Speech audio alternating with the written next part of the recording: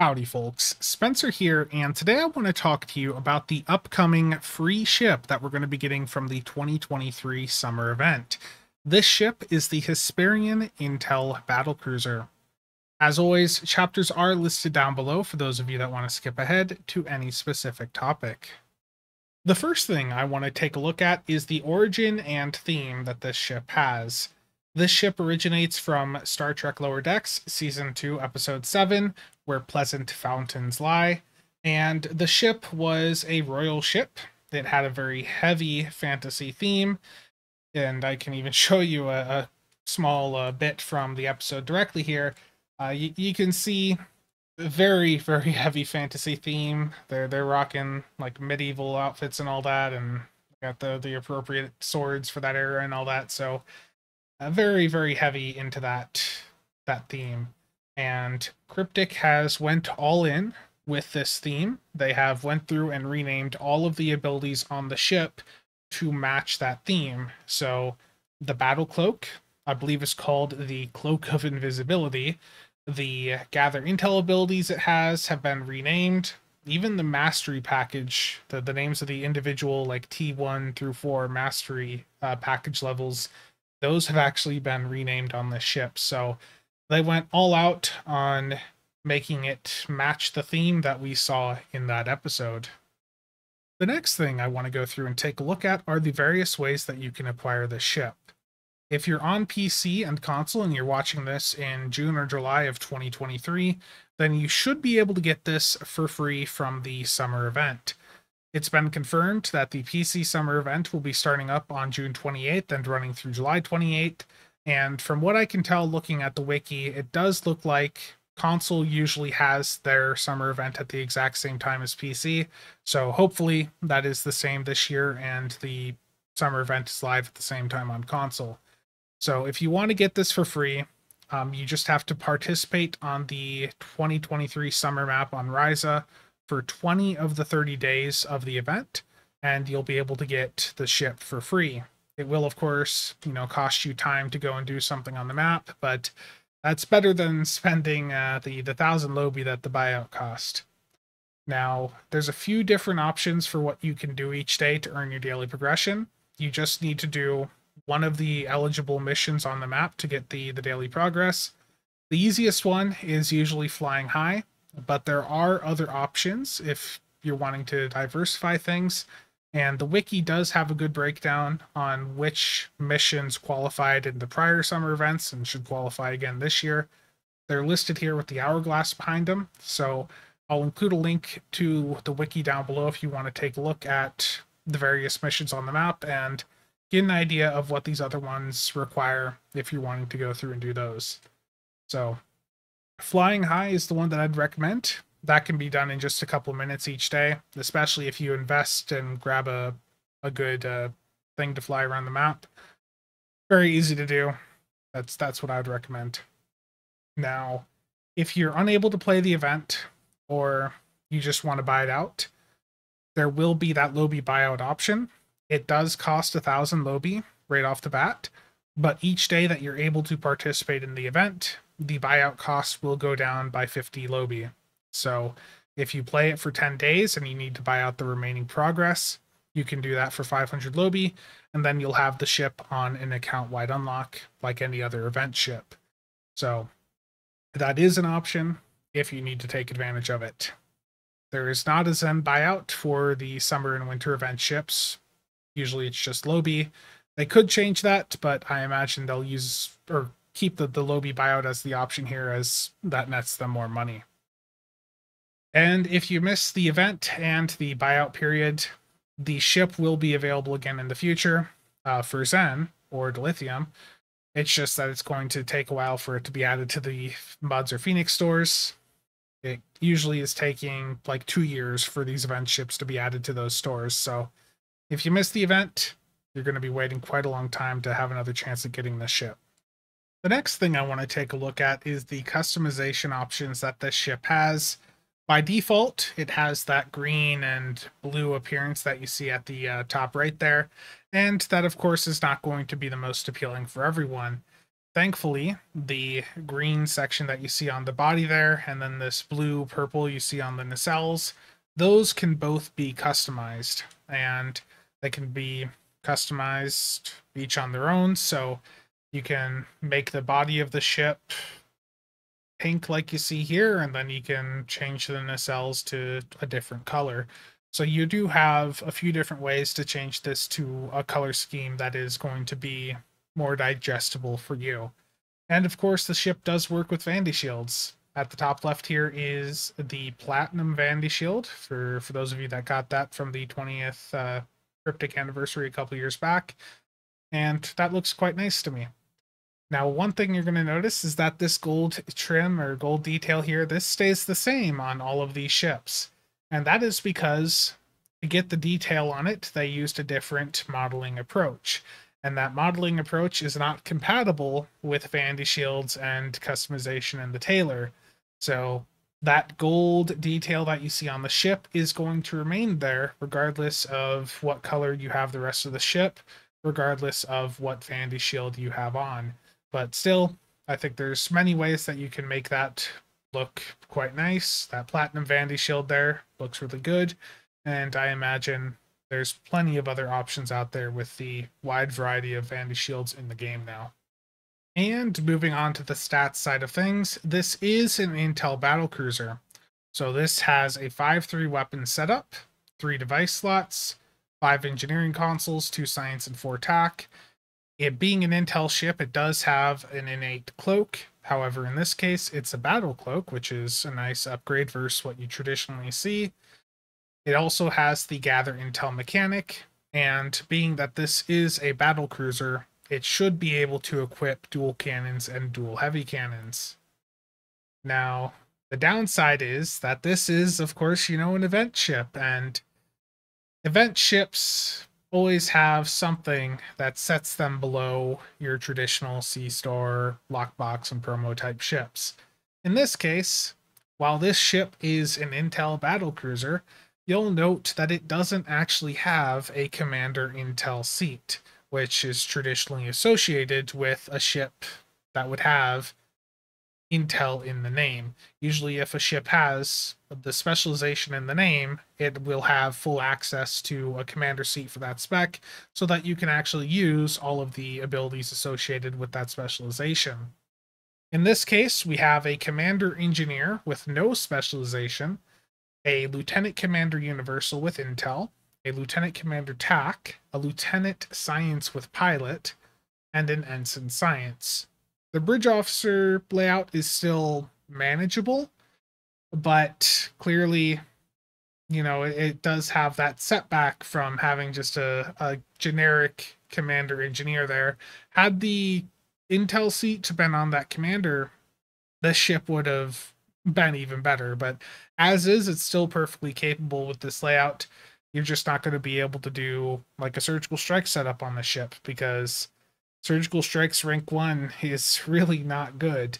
If you want to do surgical strikes, you want rank 3, and even though that this is an Intel ship, it doesn't actually have room to run all of the Intel things like surgical strikes 3, so just keep that in mind.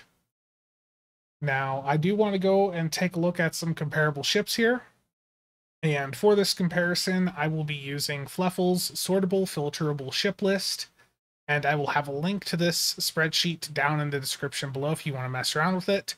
Just make sure that when you open it up that you go and hit File and make a copy at the top left so that you can get a copy of your own to mess around with.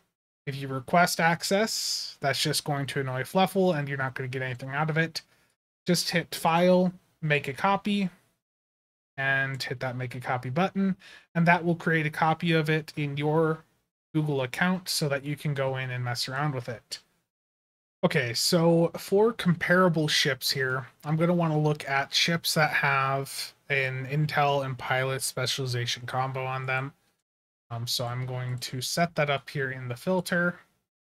So this is only showing ships with Intel and Pilot seating both on the ship.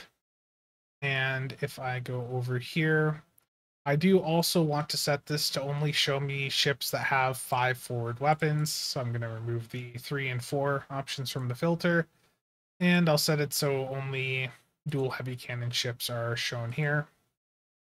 So you can see that there are a few similar ships that have pilot and intel spec combos with 5 forward weapons, but most of these are more tactical leaning.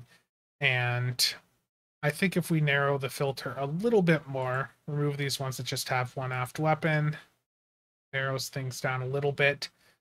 One of the standouts here to compare against is the Nicole Acheros. You'll see here it has a Lieutenant Commander Intel seat and a Lieutenant Pilot seat, 5-3 weapons layout, just like what the Hysperian has.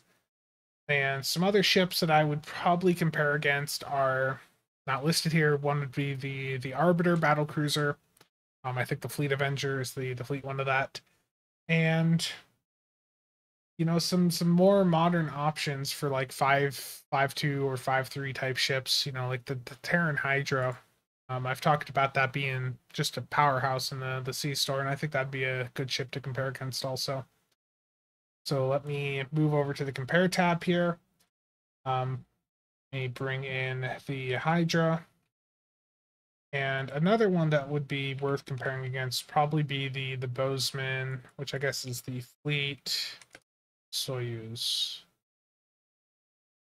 Okay.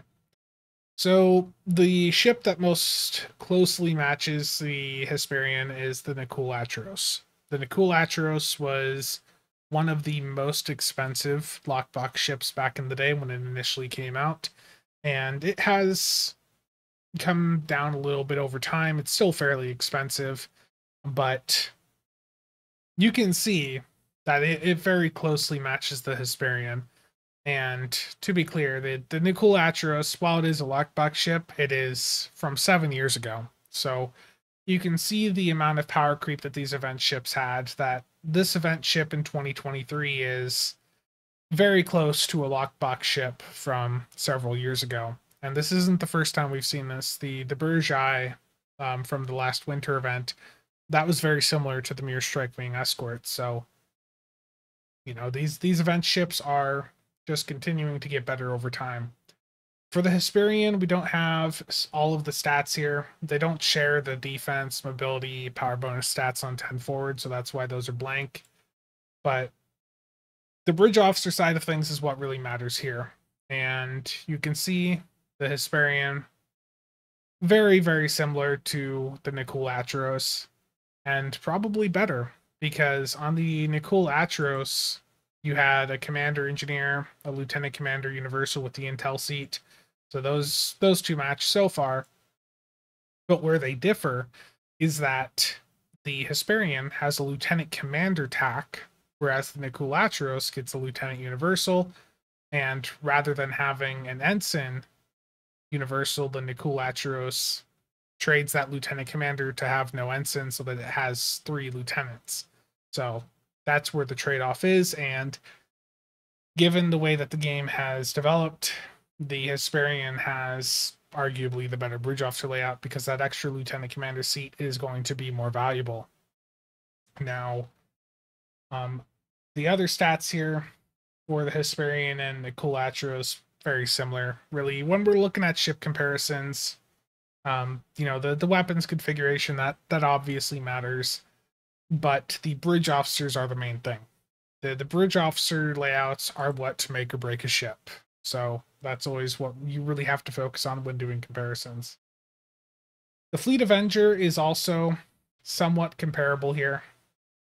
You can basically see that the Hysperian, it to me is basically just an improved version of the Fleet Avenger. So if you were a fan of the Arbiter or the Fleet Avenger from way back in the day, your build from that ship should be able to translate quite well over to the Hysperian. So that, again, if you were a fan of that ship, you'll probably like the Hysperian. They should be quite similar. Another engineering heavy ship that I'd like to bring into the comparison here is the Fleet Soyuz Intel Heavy Frigate. This is a ship that went into the Sea Store last year as the Bozeman. The fleet version of it is the Soyuz. And I think if you're looking for an engineer heavy ship to take advantage of the new isomag consoles, because the Hysperian does have 5-inch console slots and can get a sixth with the T6X upgrade. So if you're doing those new engineering consoles, you're probably going to want to look at ships that have like 4 or 5 at least engineering console slots. And in the C store, if you were looking to get something better than the Hysperian right now that has similar engineering setups, I think the Fleet Soyuz would be the route to go if you're looking to spend money for a better ship. The Fleet Soyuz has a much more flexible bridge officer layout. It's got Raider flanking, or no, it's got flanking, but not Raider flanking. So it's just 33%. It does have a built-in cloak, but the Hysperian has a battle cloak. So the normal cloak I basically consider as garbage and not really relevant. Battle cloak is where cloaks start to get good, and unfortunately the Soyuz and the Hydra do not have a battle cloak. So I think for a free ship, the Hysperian, when I look at it in this setup, I think it's perfectly fine. It's very comparable to a lockbox ship, the Nikulatros from several years ago.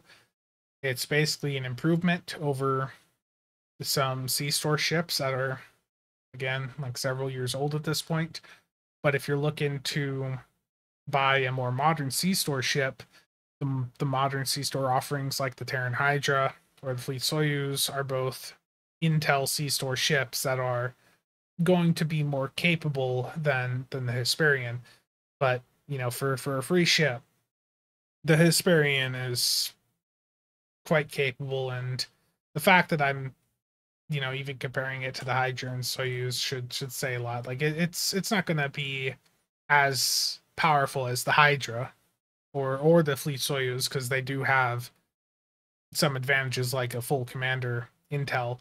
But for a free ship, the Hysperian is going to hold up pretty well against some of these competing options. The biggest limitation, of course, for it is this commander engineer with no spec seat on it. That is the weak point in the setup. And now we're at the point of the video where I tell you that the console and Starship Trait are a must-have because they're both insanely good for a variety of niche builds. And that is very much the case here. The console is the Dragon's Blood Flame Reactor. This console has passives for 20% Cat 2 bonus damage for Disruptor, Fire, Cold, Electrical, Radiation, and Psionic damage. So if your build is using any of those, this console is going to provide a fairly substantial boost. But that's not all. There is yet another passive, which is plus 10 current engine power and plus 5 max engine power.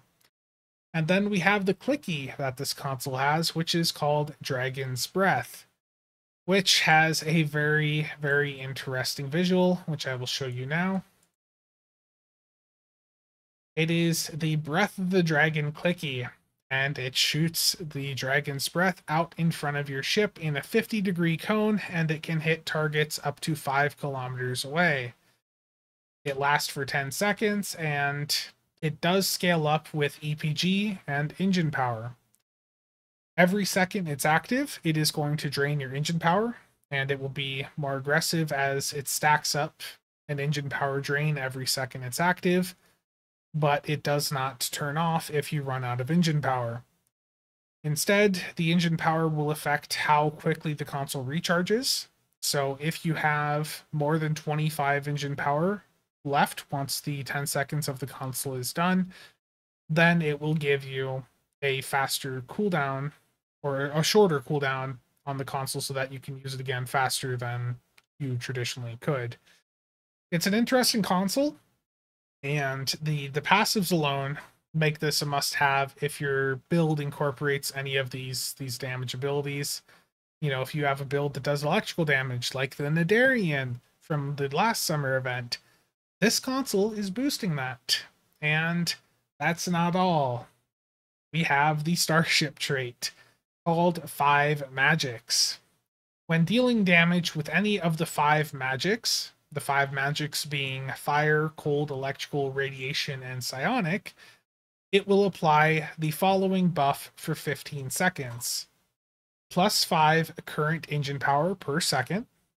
And then it provides a scaling Cat 2 damage buff for Disruptor, fire, cold, electrical, radiation, and psionic damage.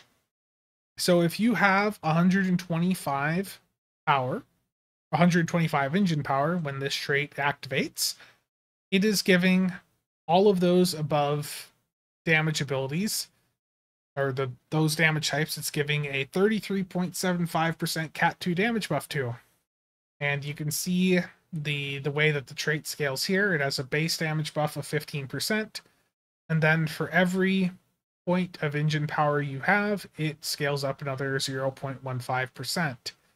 So this, between the console and this trait, that's a fairly huge boost for Disruptor and those niche damage types, fire, cold, electrical, radiation, and psionic. Those things don't have a ton of buffs. And this Starship Trait and console are both providing massive Cat 2 damage buffs for all of those abilities, for all of those damage types. And then, of course, there are new disruptors on the ship called the Ray of Disintegration. These are apparently just reskinned disruptors. There's no unique proc on them. The beta whole heal thing that you see here, that's just from the DOF that they have slotted. That's not from the weapon itself. So there's no unique proc, but apparently they can be upgraded and re-engineered if you're interested. It was hard to see the visuals of them on the stream with everything going on, so I don't have that. And if you're looking to set up disruptors, Spiral Wave disruptors are still going to be the best there, because Spiral Wave has just natively more modifiers on it than other disruptor types. So not something I would be too worried about, but they are there if you're wanting to mess with some new disruptor visuals. And finally, I want to talk about my thoughts on the ship and my conclusion here. Undoubtedly, the visuals of the ship are not going to appeal to everyone. But like I showed earlier in the customization section of the video, you can change how this ship looks quite drastically. You can change the green parts of the ship. You can change those to a completely different color. You can change the color of the nacelles. There's lots of ways that you can customize the colors on the ship, and you should be able to find a color scheme that works for you. And if not, you can always just put a vanity shield on it and call it a day. The Hysperian Intel Battlecruiser itself is very much a capable ship. It's competing with some of the older Lockbox and C-Store ships from a couple years ago. It's not going to beat something like the Hydra or the Fleet Soyuz that have come out in the past year or so, but it's more than enough to handle what content we have in the game right now. And you can set the Hysperian up perfectly fine to be a very capable energy weapon platform. However, I'm not a fan of the fact that it is an Intel ship that doesn't actually have a Commander Intel seat. That does remove the ability for this ship to be an effective surgical strikes platform. The issue with things like surgical strikes is you either run rank 3 of it or you don't run it at all. Rank 1 and 2 of it are very underperforming, but rank 3 of it, is extremely good. And this ship, even though it's named as an Intel ship, cannot run surgical strikes.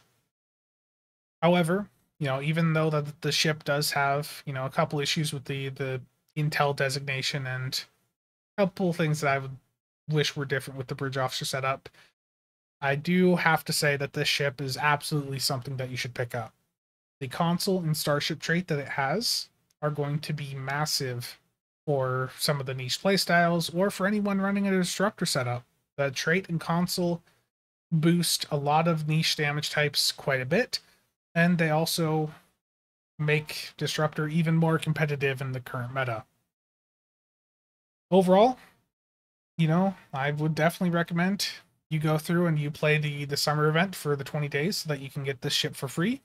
The visuals may not be the most appealing to you, but having the console and Starship Trait off of it on hand for future builds is going to give you more options, especially as they add in more abilities over time that take advantage of those damage types. So, you may not care about the ship here, but maybe, half a year from now, you want to go through and set up a fire build with all the Fakiri stuff that's come out. Well, the console and trait off of this massively boost that up. Or maybe you have a Nadarian from the last summer event and you want to boost that up even more. Well, the Starship Trait and console off of the Hysperian do massively boost that. So, again, pick the ship up. Even if you don't like it, the secondary accessories on it are really good and are undoubtedly going to prove useful over time as more things come out that make those niche damage types a little less niche and move them into mainstream gameplay. That's going to be it for this video. Hopefully you found this helpful. If you have any questions or comments, feel free to drop them down below. Again, thank you to all channel members and viewers for the continued support. More videos coming out soon. See you guys around.